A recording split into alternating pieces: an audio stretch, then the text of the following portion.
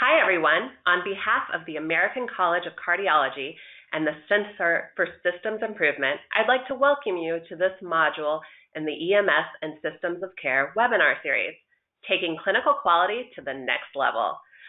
Unfortunately, our usual moderators for this webinar, Tim Fallon and Tom Wieczorek, are both unavailable for today's session. My name is Kelly Wiseman from the American College of Cardiology, and I'll be filling in for today's moderator. This is the 7th module in this webinar series, and it will explore some ideas for establishing clinical performance requirements in EMS. And today's webinar will include a panel discussion with some guest experts to help provide some additional insights and perspectives. Joining us on today's panel, we have Tom Wieczorek from the Center for Public Safety Management in Washington, D.C., Glenn Leland from Priority Ambulance in Knoxville, Tennessee, and Dr. Jeff Jarvis from Williamson County EMS in Georgetown, Texas. Mick will provide some additional information on our guests when we get to the panel discussion. But before we begin, I wanted to let everyone know that part of the webinar is a recorded video, which will appear in a pop-up window. If you experience problems seeing the video, you may need to disable pop-up blockers in your web browser. If you're watching this webinar live at any time, please feel free to enter any questions or comments you might have into the question box in the GoToWebinar. Look for the question tab in the control panel. Click on it to open that section up and enter your questions or comments into the space provided. Our panelists will be joining us for this portion, and I will select some questions to answer on air as time permits during the question and answer portion of the webinar. If you're watching this as an archive recording, please feel free to send any questions and comments directly to mick@improvethesystem.com. The archive recording will be posted soon after the live session with an email notice and viewing link sent out to everyone who registered for this event. Mick will do his best to respond to questions and comments sent in by email, regardless of how long after the live event you will send them. Presenting today's webinar is Mick Gunderson, President at the Center for Systems Improvement, which specializes in elevating the performance of community and regional systems of care for high-risk, time-sensitive conditions, as well as providing EMS system assessments and quality improvement training services. The ACC works with the Center for Systems Improvement in development of EMS and systems of care related programs and services. Thanks, Kelly. I appreciate everybody joining us for the webinar today. We're going to go ahead and jump right into the video, so bear with me for just a moment while we get that started. It will appear in a pop-up screen for you in just a moment. This EMS and Systems of Care webinar series is brought to you by the American College of Cardiology's National Cardiovascular Data Registry. They provide the chest pain myocardial infarction registry and its new reporting tool, NCDR eReports EMS. This new tool generates STEMI and NSTEMI reports for your specific EMS agency or regional system of care using the data that's already been entered by your receiving hospitals. For more details, check it out at acc.org/eReportsEMS. You can also access the prior webinars from this series in the resources section of that page. Government plays an important role in protecting public safety and public interests for a wide variety of products and services. We see this with quality requirements for everything from building codes to aircraft and automobiles to hospital care to medical devices. These government quality requirements work on behalf of the public and consumers, particularly when they do not have the technical ability or are not in a position to adequately address quality on their own. And this is certainly true at the time of a medical emergency. When someone is having a heart attack, they need to access care as soon as possible. The public does generally not have the technical knowledge to adequately address the clinical quality of care provided by EMS. And they're certainly not in a position to even try to make an assessment of clinical quality by doing some comparison shopping before deciding which provider to call. So there's an important role for government to play in such circumstances to make sure EMS is delivered with appropriate quality. State government will often set or adopt standards for ambulance and rescue vehicle design, for the equipment and supplies to be carried on board, as well as vehicle staffing levels. And this is done through licensure requirements. In addition, state government typically sets or adopts standards for EMS field personnel with training and testing requirements through certification or licensure processes. But units of local government, such as cities, counties, special taxing districts or fire districts, or designated EMS regulatory bodies, are commonly empowered by states to influence EMS quality in much deeper ways. One of the most powerful and least utilized tools that units of local government have is the ability to choose who the providers of EMS are in their community. And that ability provides the leverage to do a lot in support of higher quality.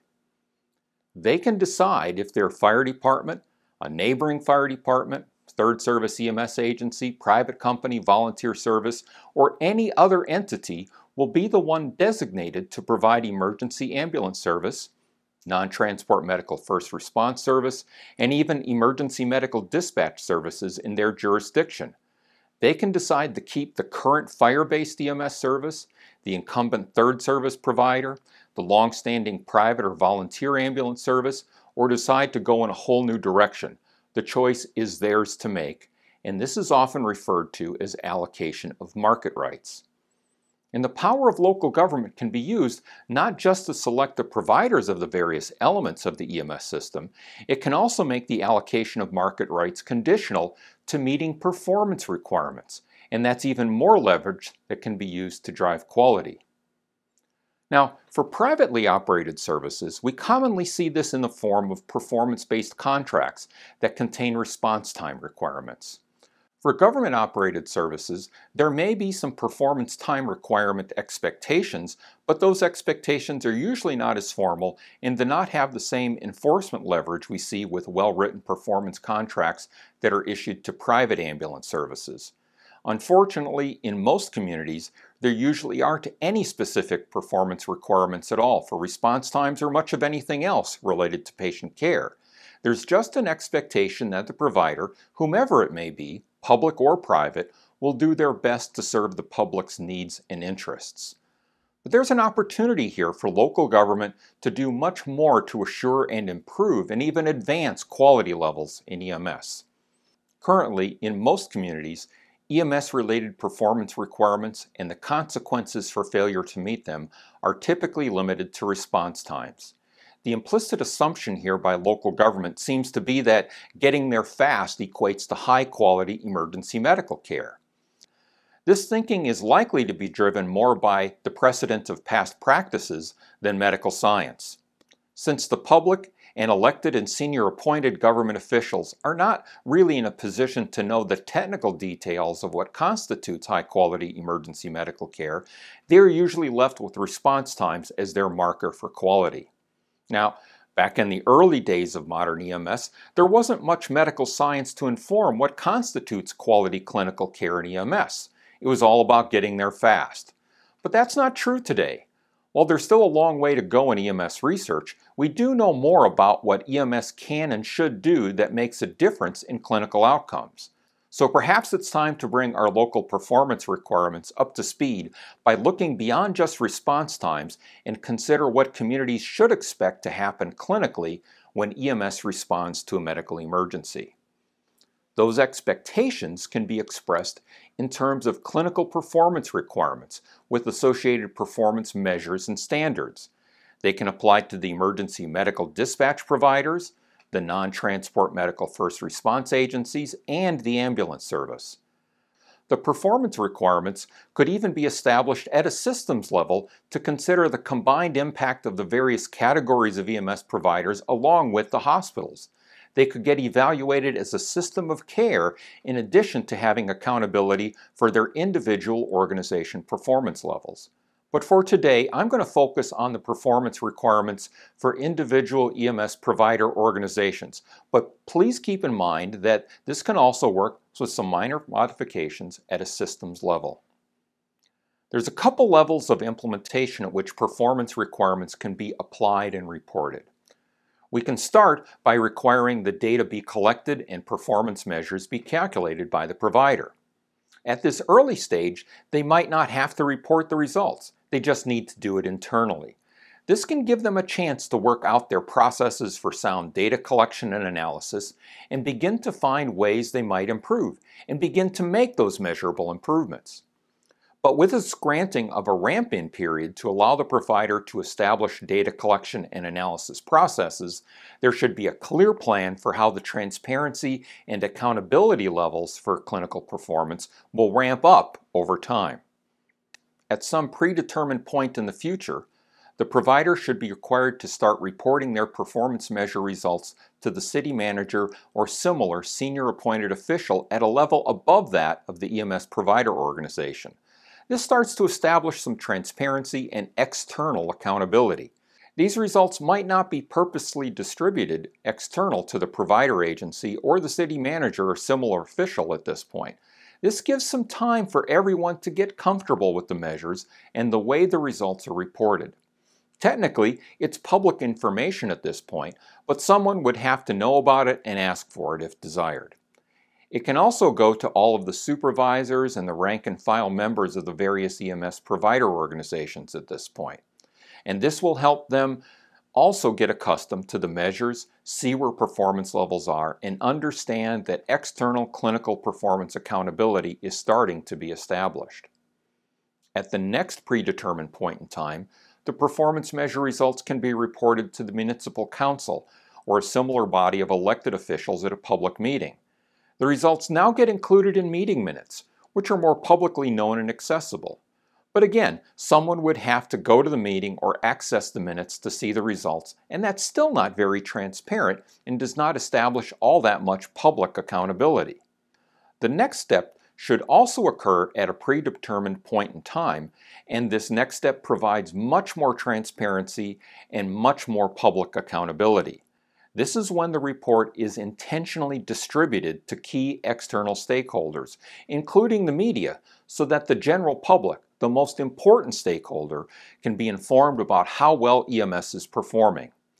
This very public report should be clearly designed with high-quality infographics. It should explain the measures, why they are important, and show the current and past performance measure results over time, perhaps as a simple run chart with monthly or quarterly values as far back as data is available.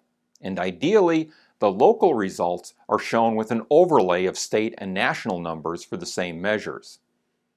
In addition to all the members of the City Council and County Commission and the media, these reports should also be sent out to all of the hospital CEOs, emergency department directors, and the directors of the cath lab, the stroke lab, trauma team, sepsis team, etc.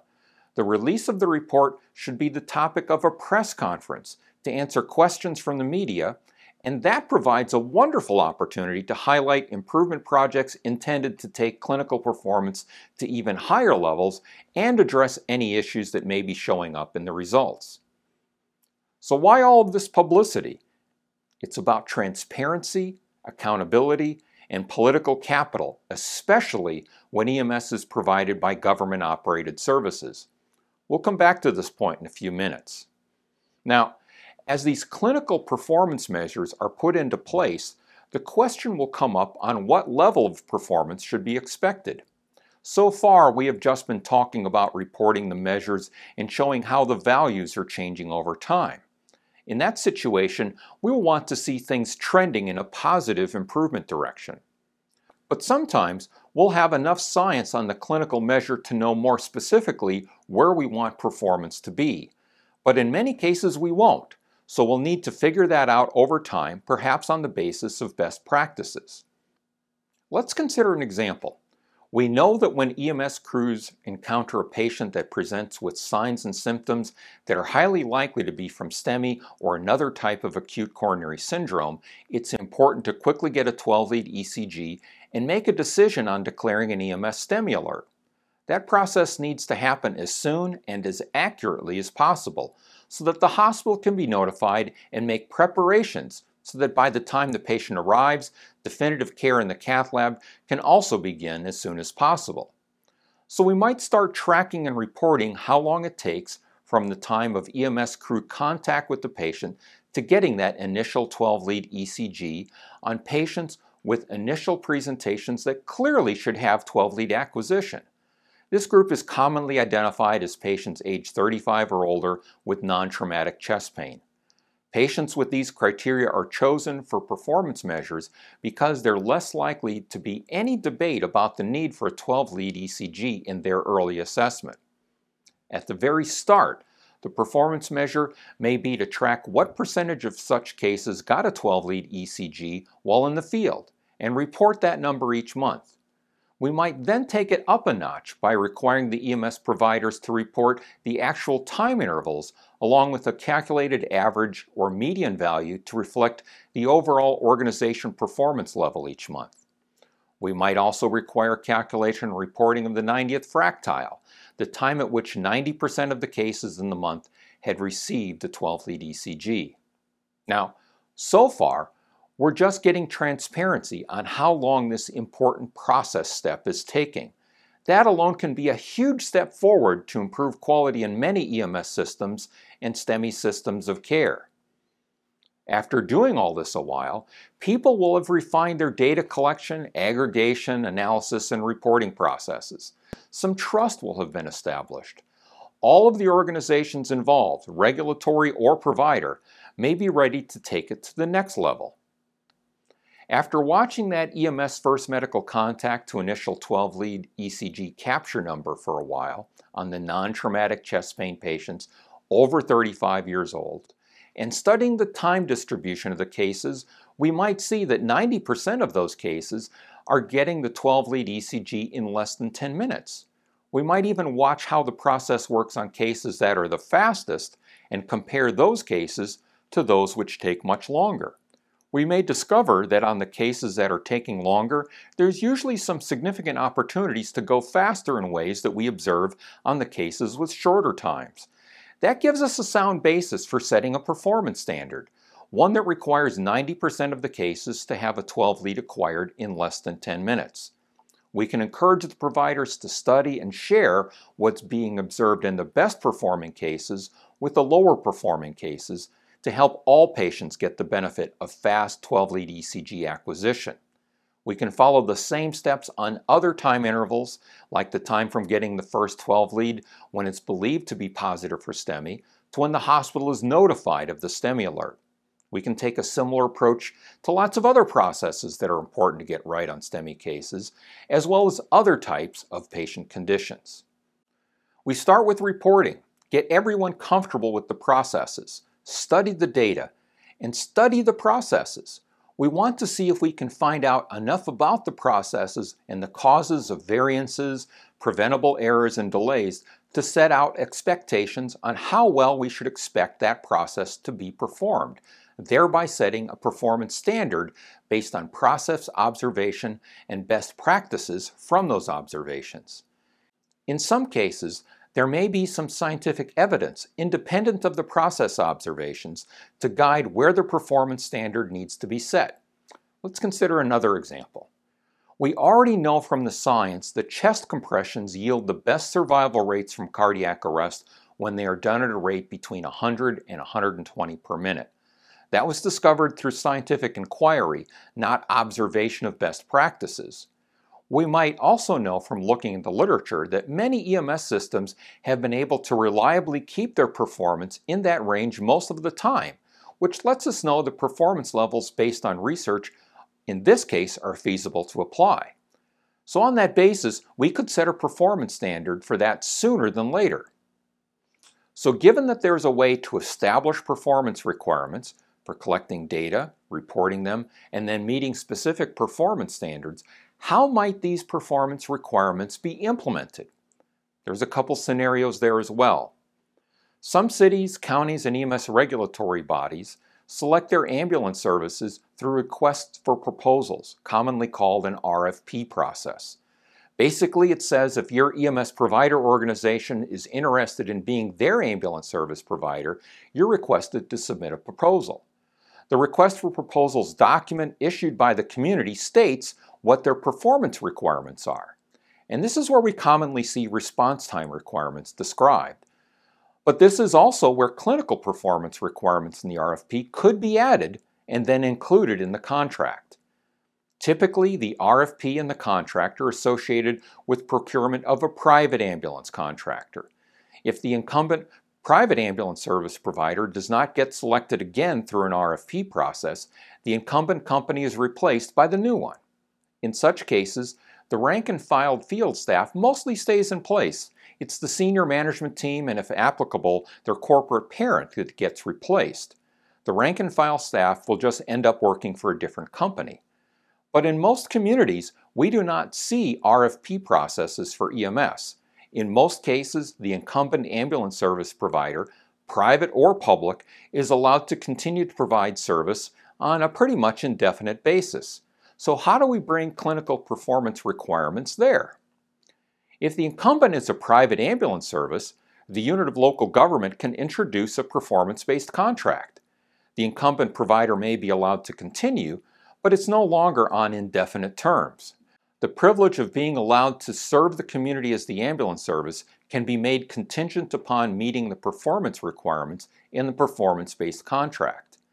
If the incumbent is a government entity, performance requirements can be introduced through a document called a service level agreement, sometimes referred to as an SLA. Think of an SLA as a formal agreement between parts of the same unit of local government.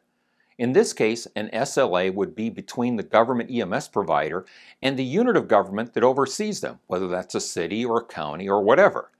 The SLA can formally state what the performance expectations are for data collection, reporting, and meeting specified performance requirements.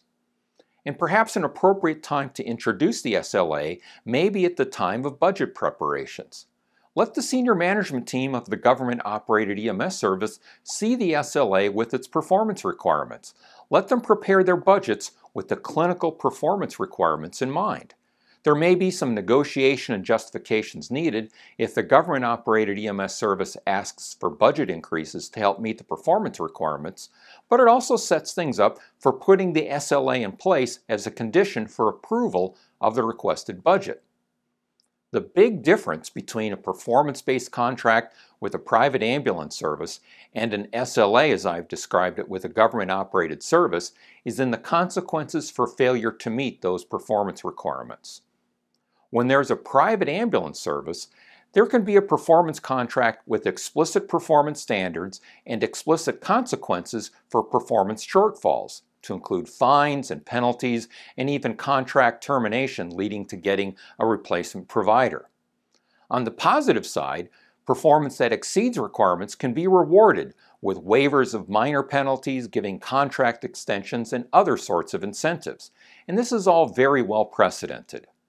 But when the provider is a government agency, those same negative and positive consequences are not on the table. So the consequences need to be in some other form, and that can be in political capital. The very public reporting and accountability processes I've described impacts the public reputation of the agency, and that has implications for support of budget requests, salary increases, and the chances for advancement of the members of that provider agency's senior management team. Failing to meet performance requirements can have negative consequences, a loss of political capital. Budget requests and staff salary increases are harder to get approved. The chances for career advancement or any raises for members of the senior management team are diminished. But there's also the positive side to the SLA process for the senior management and rank-and-file staff of the government EMS provider. There are now some very explicit performance expectations they can work on and meet or exceed them, and thereby add to their political capital. This can be something celebrated by both the City Council, the senior management team, and the rank-and-file staff of the government-operated organization. Too often, the lack of explicit performance expectations from the City Council or similar oversight entity makes it hard to know what they might decide to hold the government-operated EMS service accountable for. And that makes the items of accountability vulnerable to what direction political winds happen to be blowing that day. Keep the bigger picture in mind here. The objective of all this is to align patient and organizational incentives. Make real and measurable improvements in the clinical processes that impact clinical outcome. That's what's in the best interests of patients and the general public. Do that, and it adds to the government EMS agency's political capital and helps the bottom line of a private ambulance service. When the clinical performance that matters is allowed to deteriorate, there are consequences for that too. This makes clinical performance accountability very, very real. So we've been talking about performance requirements in general for the last couple of minutes, and we've mentioned that response times have traditionally been the only such performance requirements in many places. But unfortunately, we don't yet see very many specific clinical performance requirements in RFPs and performance contracts for ambulance services. Nor do we see many service-level agreements between municipal councils and their government-operated EMS services, much less ones with explicit performance requirements. And that's one of the key takeaways from today's session. There's an opportunity here for units of local government to drive performance improvement by having explicit clinical performance expectations for EMS provider organizations, not just response times, regardless if EMS is provided by public or private entities. But what challenges might there be for a unit of local government trying to bring in such changes? How might we go about deciding what those clinical performance requirements should be? For insights on those questions, we're going to bring in some guest experts for discussion. Joining me for today's discussion, we have Tom Wieczorek, Glenn Leland, and Jeff Jarvis. And we're going to start our discussion today with Glenn Leland. Glenn is the Chief Growth Officer for Priority Ambulance, and he has more than 35 years of experience in leadership and strategy at national and international EMS companies. He's worked at American Medical Response as their Executive Vice President for Strategy. He's former president of the EMS consulting firm The Fourth Party and was Chief Operating Officer for the Emergency Medical Services Authority, EMSA, the regulatory agency overseeing EMS for 1.4 million residents in Oklahoma. Glenn holds a master's degree in business administration from the Kellogg School of Management at Northwestern University and is an associate professor at the Graduate Health Sciences College at the University of Maryland, Baltimore County, where he teaches performance management and competition economics. Thanks for coming today, Glenn. Thanks for having me, Nick. From your perspective, working on the private industry side of the performance contracting process, what is your reaction to the introduction of clinical performance requirements into RFPs and ambulance service contracts? Yeah, Mick, I think it's a fantastic concept. It's something that we've been toying with and playing with for decades, but haven't quite yet figured out how to put it in. So I obviously there are quality standards and performance measures beyond response time that are often included in RFPs and in the way system providers are governed. But the idea of how to capture the best clinical process measures and integrate them into the expectation set of the provider, I think is a wonderful idea. It probably makes sense to take a step back, if you don't mind, and look at why response time is such an important measure. And my recommendation would be to add additional clinical process measures to response time, not replace response time as a measure. And the reason why is because response time by itself, while imperfect, it only measures one element of quality. It is a very meaningful measure because it essentially is a proxy for efficiency. And so I wouldn't recommend omitting response time standard, but adding additional process measures to response time. So as an analogy, if you were going to measure some other quality, let's use pizza delivery as an often used proxy for ambulance service. You wouldn't want to look only at the speed of getting the pizza, right? So fast is not necessarily good when it comes to pizza. That is a factor, of course, how on time it is, but so would be the temperature of the pizza when it got there, the compliance to the ingredients. You wanted pepperoni and the pizza doesn't have pepperoni. That's not a good thing. Taste would be a factor, as would cost. $1 million pizza that got there on time and had pepperoni wouldn't be good. So fast alone is not the measure. There are other attributes that lead up to to quality as well that should be measured. The challenge, of course, is the same problem we have with response time. So in response time, the way we measure response time can have a significant impact on the system and the way we isolate and ascertain quality. So if we're looking at my pizza coming to me or my ambulance coming to me, that's really the only one I personally care about as a consumer of these services. And so when the ambulance got there is meaningful to me. But as we look at it from a system designer or operator perspective, it isn't one ambulance ride or one pizza that we have to worry about, but in fact, a large group of them, the totality of pizzas, the totality of ambulance rides. And so you can't just look at the on-timeness of that individual case by itself. You have to look at it amongst the many. And once you do that, then you run into a problem of, well, how do I summarize this in a meaningful way? Some systems use the average response time, which means half are longer than the standard and half are shorter, and it's not a very exacting way to measure timeliness. Others use, as you mentioned earlier, use a 90th percentile, sort of stack up all of the response times and look at which one hits the 90th percentile and how many minutes, hours, days that was, and then use that as a measure, which is obviously better than using an average because it's a more precise metric to use. But many systems still use average. Many systems vary in when they start the stopwatch and when they end the stopwatch, and which cases they choose to include in the measurement and the observation. And so as we go beyond response time and start to look at other things we might meaningfully measure to better predict clinical performance, then we have the same issues of, well, how do we define the data? How do we measure it? And which items are kept in the consideration set? Then the next thing I'd throw out about response times and why response time continues to be an important measure is a guy named John Little created a theorem. It's often referred to as Little's law or Little's theorem, which is in the discipline of operations math or queuing theory.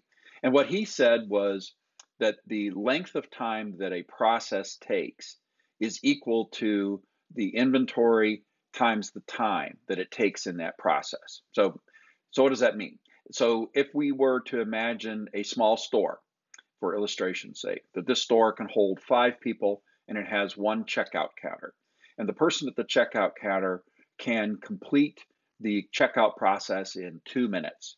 So if you came into the store, you're one of 5, and it would take you 10 minutes to get out, right? Because you're one of 5 standing in line for a 2-minute process.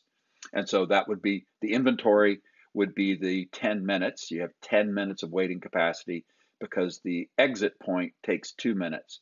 And everything's fine as long as 2 people show up to the front door of the store on a minute basis. So equal to the number going out. But what would happen if the store decides to run an advertisement and doubles the number of people coming in? Would they still come out at the same rate? No, because the checkout hasn't changed.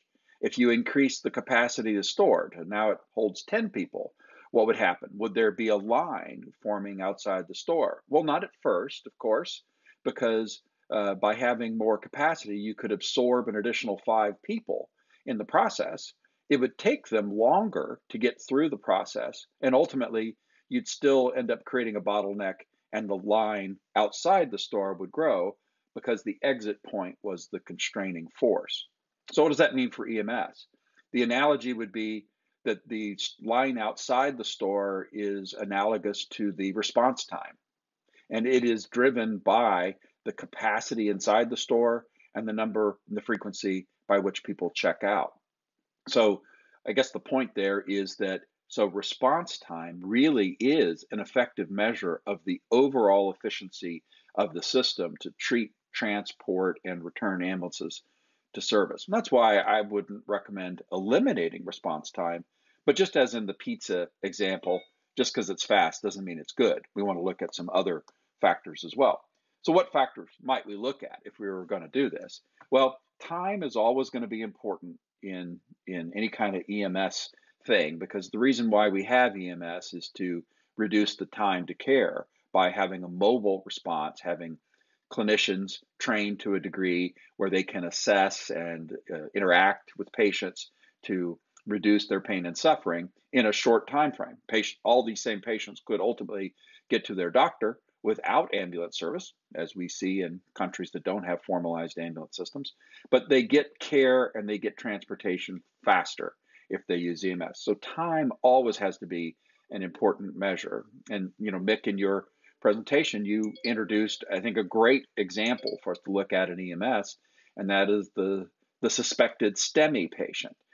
If we measure how long it takes the paramedics to recognize that a patient might be a candidate for STEMI, and how long it takes them to obtain the 12-lead EKG, and then how long it takes them to then notify the hospital that they have a STEMI patient so the hospital can prepare for a PCI. I think that's a great example of using time as a measurement of a subset of ambulance response, which is this STEMI-focused time frame. But once again, fast is not necessarily good because the accuracy. What if the paramedics quickly identified, yes, I have a patient, but they were identifying all kinds of patients who weren't really STEMI candidates, and they weren't accurate at reading the EKG, and instead were overstimulating the system and sending way too many patients who didn't need that intervention to PCI. It would not be good, right? So it's not just time, but it also then becomes the second topic, and that is the accuracy or the compliance to the plan. How accurately can we do things? How often is it incorrect? Using the pizza example, how often do we not get the pepperoni on the pizza? How often are the ingredients not correct? Or how often do the paramedics miss the STEMI? That's not a time measure. It is a quality measure based on compliance to the plan. And then a third topic, if time, accuracy are the first two measures, the third one that I often see in efforts to create a quality metric system is compliance to a set of prerequisite structures.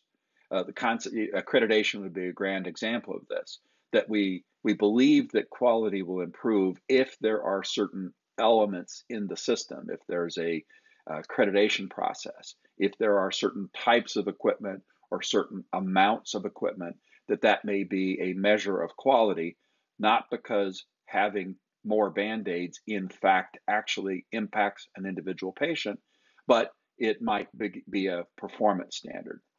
So in answer to your question, yes, I think clinical performance measures are an important adjunct to response time. The key is finding the right ones to measure and how to incentivize improvements. No, great point, Glenn. And with all of the queuing theory things you mentioned, we have the same issues with the time intervals involving the emergency department throughput rate, the cath lab throughput rate, et cetera, inclusion, exclusion criteria. So great points. And also a great segue to Dr. Jeff Jarvis, our next panelist. Dr. Jarvis is the EMS Medical Director for Williamson County EMS and Marble Falls Area EMS in Central Texas. He maintains a clinical practice at Baylor Scott and White Hospital in Round Rock, Texas. He's board certified in both emergency medicine and EMS. Began his career in EMS over 30 years ago, has worked in 3 states as a paramedic, and retains his active paramedic license today. He teaches extensively, has authored multiple articles on EMS issues in both peer-reviewed and industry journals. His research interests include airway management and clinical performance measures, and he discusses EMS research on his podcast, the EMS Lighthouse Project podcast. Thanks for joining us today, Jeff. Well, thank you, Mick. I appreciate you having me. So with that setup from Glenn, if you could talk to us a little bit about, as an EMS medical director, what's your reaction to the idea of introducing clinical process performance requirements, and what sort of clinical process measures do you think would be appropriate for EMS public reporting? Well, as an EMS physician and as a paramedic, I think it's about time. I have grown up as a paramedic in a system where the only thing that mattered was response times. And I was listening very intently to Glenn's answers about the importance of response times. And while I don't really want to dismiss the importance of response times, I clearly understand that they are important from an efficiency standpoint. And from a customer service standpoint, from a clinical aspect, there are very few times where we actually are looking at time dependent issues where response times matter. So cardiac arrest is probably the largest, which is a small proportion of what we do. So I am a big believer that EMS is the practice of medicine. And I think it is about time that we start focusing on measuring the quality of the medicine that we practice. So I am very excited to see systems start to incorporate clinical measures into RFPs, for example, and incorporate them into their measures for quality. So very, very excited. Now, you ask which performance measures we should be looking at. There are a number of these, and most of the ones that are out there now are focused on process measures. And in general, there are a couple of types of measures. There are structure measures, process measures, and then the ones that I think we and our patients care the most about are outcome measures. The challenge with outcome measures, meaning looking at the outcomes that are most important to patients. Do they live? Do they die? Is their pain improved? Those are more of a challenge because the data isn't quite available yet on a widespread basis. Process measures, though, are surrogates for those outcome measures. And I think we are at a point now where we can very easily measure these. And I think when you look at which measures to assess, probably the best place to start is in the public domain. So what are officially out there? So the NIMSQA measures, the National EMS Quality Alliance, exist to publish these measures and help facilitate benchmarking or comparison of performance between different like agencies. So just to give you an example of some of those measures that I would start with, we can start off with pediatric measures. We know that most medications that are given to pediatric patients are based on weight. They're weight-based. And in order to give the appropriate weight-based dose of a medicine, you kind of sort of need a weight. So one measure would be to start looking just at the proportion of all patients in children under, say, 18 years old who have a documented weight in kilograms. Some people will say, well, we have a length-based system, so they're a red or a green on their Broslow tape, for example, and that's fine. Document that as well. That would meet the measure. Second, sticking within the realm of pediatric patients, the majority of pediatric patients that we see are either for trauma or for respiratory issues.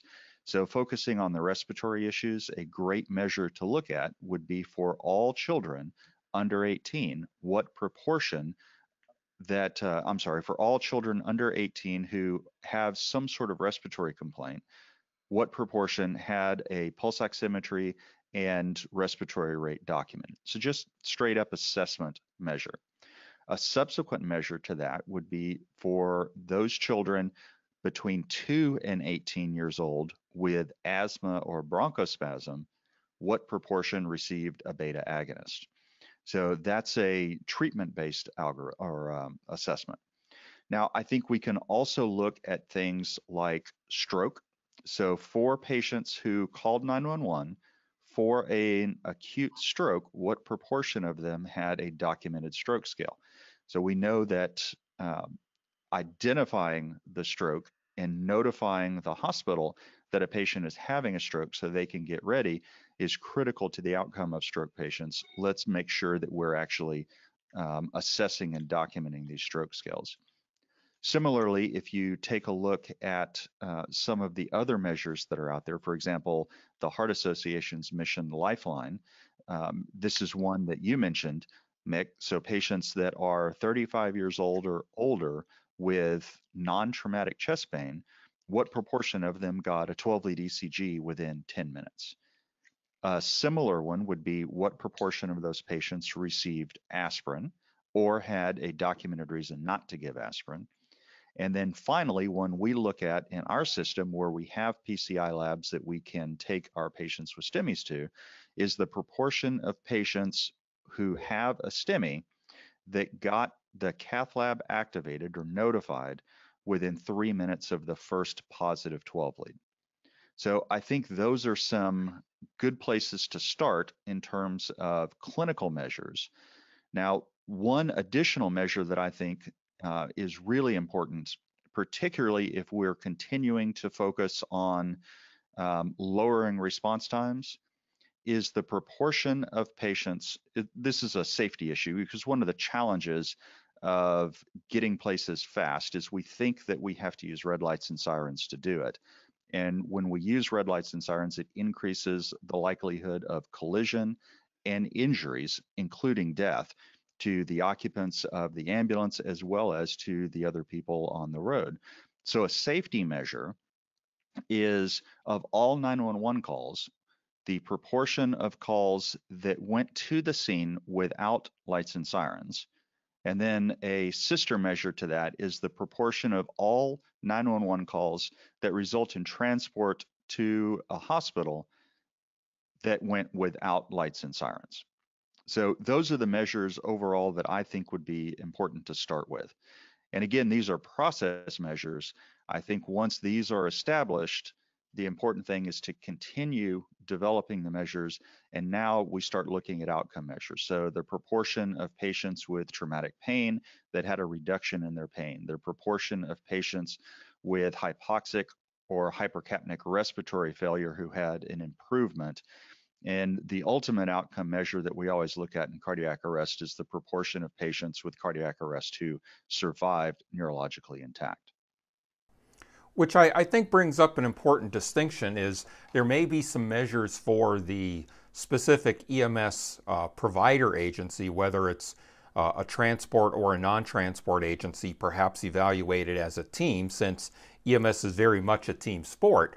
But it also gets us to the issue of system measures, where we are evaluating the system as a whole to include 911, non-transport, transport, the ER, the cath lab or other specialty facility, etc., for the totality of the outcome. And cardiac arrest is a good example of that. It wouldn't be appropriate to hold only EMS accountable for the outcome, but it would be appropriate for performance measures at a systems level, which is a different layer of the onion we won't get into today, but the points are very well taken.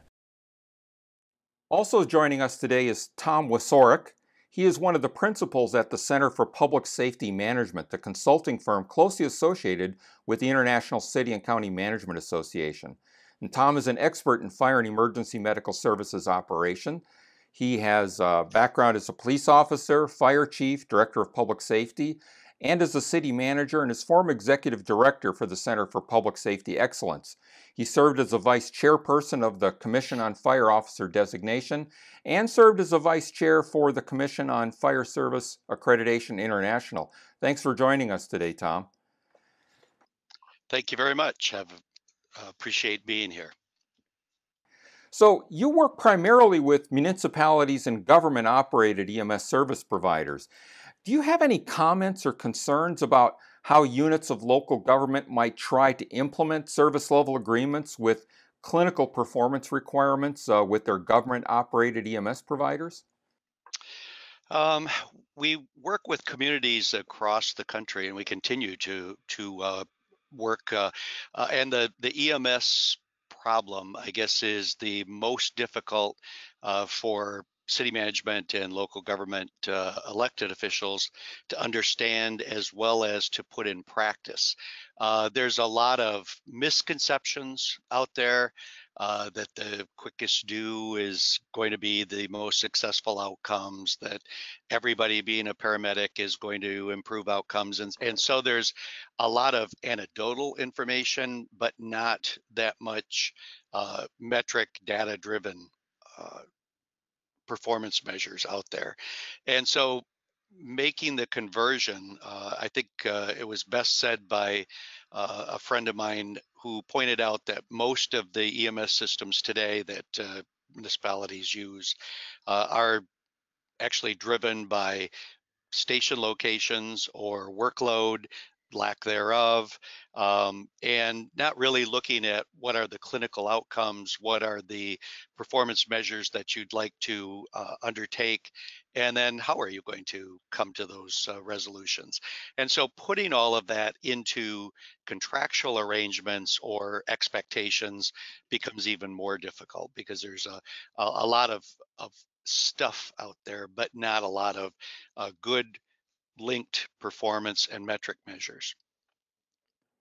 So, one of the things that's going on in the industry is the National EMS Quality Alliance, and they're working towards establishing these nationally standardized measures. So, assume for the moment that NEMSQA is very successful in at least giving us some well-vetted performance measures to work from.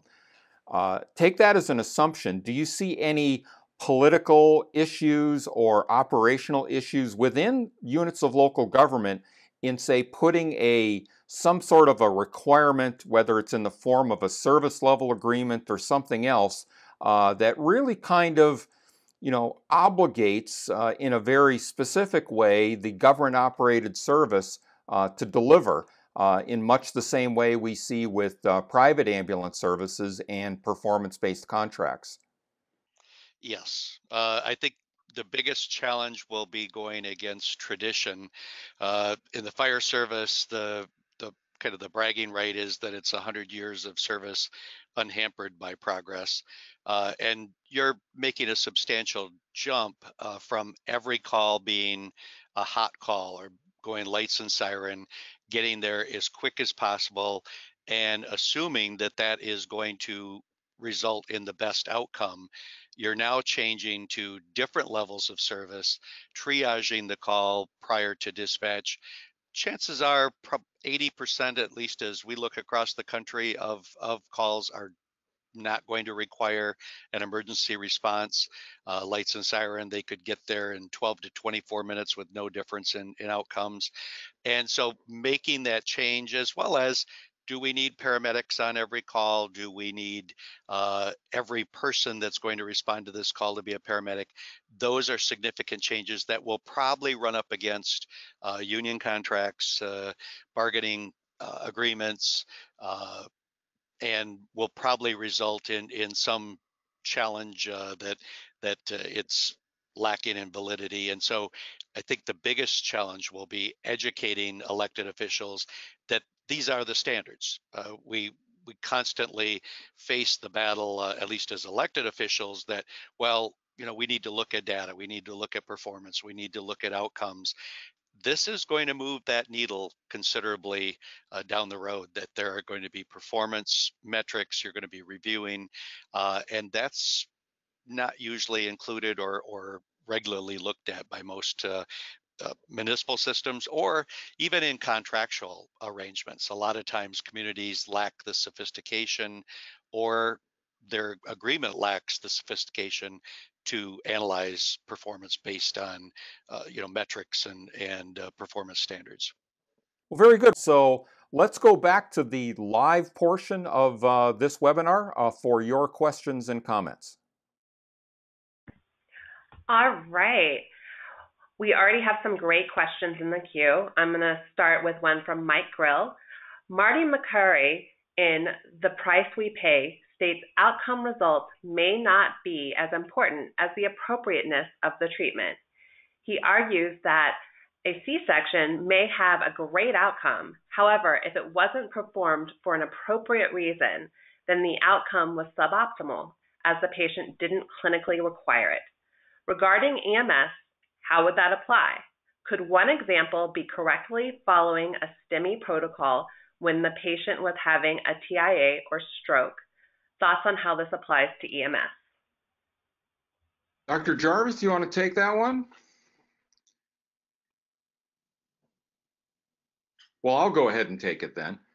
The way I would respond to that question, Mike, and it's an excellent one, is I think we would need to consider having a measure for the accuracy of the STEMI diagnosis, and then within that group of patients that had an appropriately selected diagnosis for STEMI, how well did we then comply with all of the process steps or the protocol within that, so that we don't end up measuring compliance to protocol when the protocol itself was selected incorrectly, would be the way I would recommend we structure that.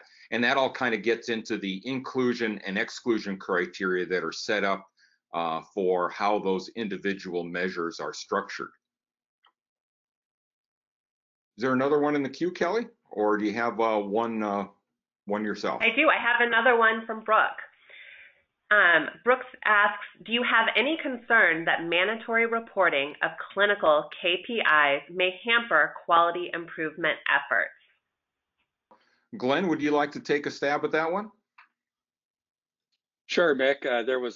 I got dropped off the webinar at one point, so that may be happening to other panelists as well, but I was able to get back in.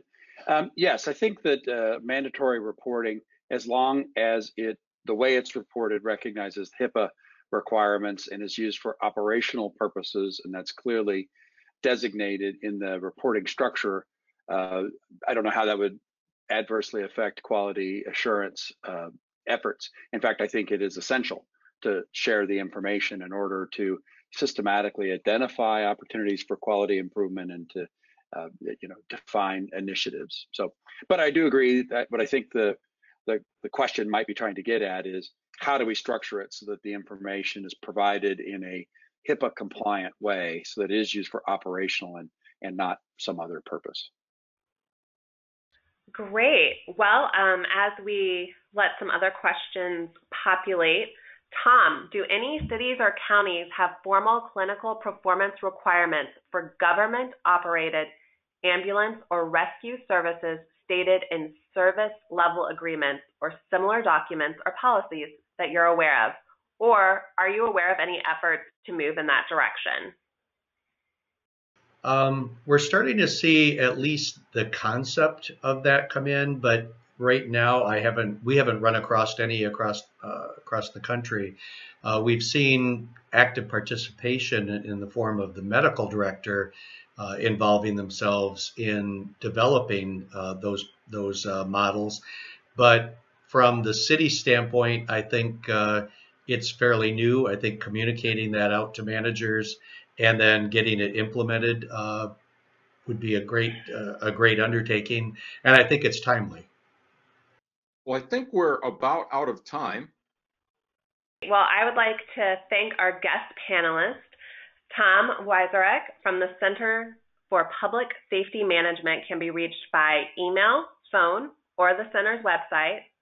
Dr. Jarvis can be reached by email, phone, Twitter, as well as through the podcast at EMS Lighthouse Project. And Glenn Leland can be reached by email, phone, or LinkedIn. For more information about the new NCDR eReports EMS reporting service in the works at the American College of Cardiology, please visit acc.org/eReportsEMS. On that page, you can also access the links to view prior webinars from the series. Well, thank you for Kelly for filling in as our moderator today. Great job. I'd like to thank all of our guests as well and all of the attendees. We did run pretty short on time for questions. So if you do have any questions for comments, I would encourage you to go ahead and email them in, and we'll respond as best we can as quickly as possible. Also, keep your eyes out for the link for the archive version of this webinar. I would encourage you to share the link with your colleagues. And so on behalf of the American College of Cardiology and the Center for Systems Improvement, thanks for being on the webinar, and that concludes today's presentation. Thank you.